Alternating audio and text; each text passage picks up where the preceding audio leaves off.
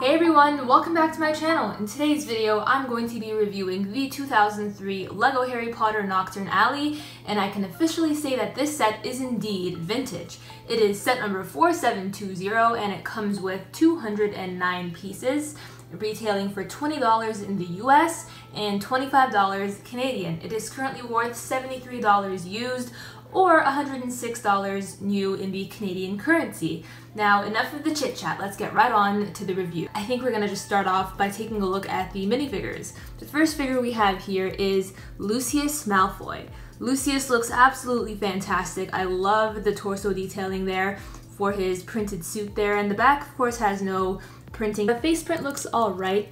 I mean, he doesn't have a alternate face print, which is pretty common for a set made way back when, and in his hand he has a little potions bottle. Overall, I think this Lucius figure looks fantastic and is definitely one of my favorites simply because of the nostalgia and the really cool vintage look he has. Some people might not like the yellow used for the hands and the face, but I think it suits him pretty well, especially for a vintage set.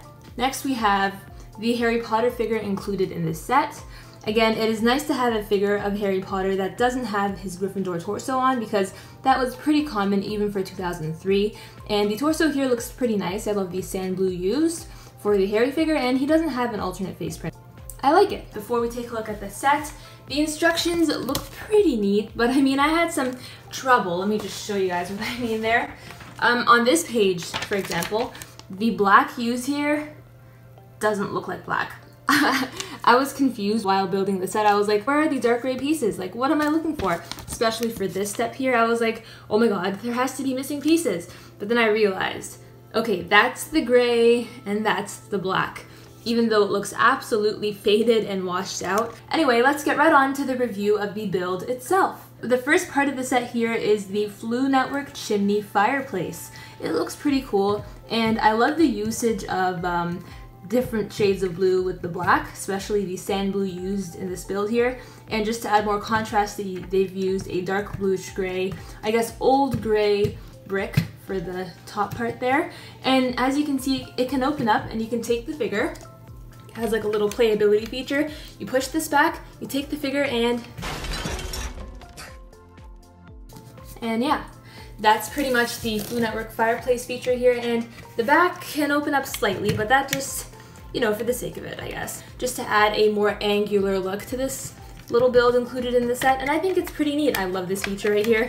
It's really fun to play with, and overall, it's pretty cool. And now, the main build of this set. As you can see here, we have a little Knockturn alley, part of the alley, I guess, like the entryway, and I love the usage of, again, the blues with the blacks and the grays. It adds a ton of contrast, which I'm a huge fan of. And I love that window piece. That window piece is fantastic. I can see myself using that in mocks in the future, but I think I want to keep it as is, or maybe I can rebuild the set, given some pieces that I have in my collection, to make it larger and more detailed. Let me know in the comments if you want me to give it a makeover. I can make that a series.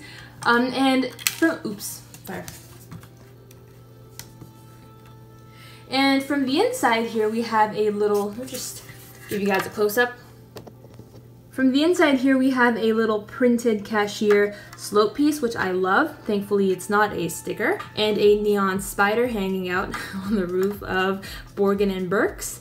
So the first unique printed piece we have here is the hand that grabbed Harry's when Harry was exploring and, you know, shopping around Borgin and Burke's. I think I love this piece right here. I mean, I do love this piece, and I think it looks pretty fantastic. Again, it's not a sticker, it is printed on the piece, and it's pretty rare. The next rare piece we have here is the brain in a jar. I think that looks really cool and is definitely one of my favorite pieces in this set. And we have a little printed piece right here featuring a little bag. It looks pretty cool, and I think the printing is pretty unique. At a first glance, I was like, wait, is that a chicken drum? And I like the interior design of the shop right here with the little shelf.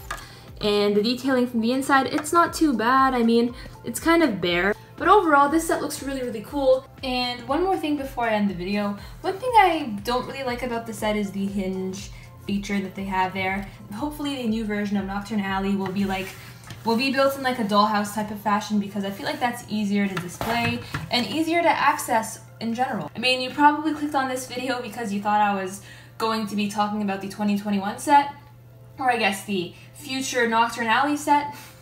I sure hope it will come out. I have a strong feeling that it will, considering the Diagon Alley had like little Technic pins connected to the side of Weasley's Wizard Wheezes. I mean, what can fit there? What can fit there?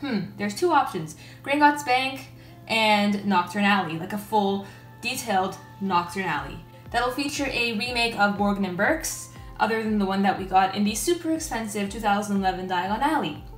So let me know in the comments down below what you think of this cute little Knockturn Alley set, and if you think it's worth the $73 or I guess $133 price tag that it goes for nowadays, brand new at least. And yeah, I'll see you guys in the next one. Bye for now.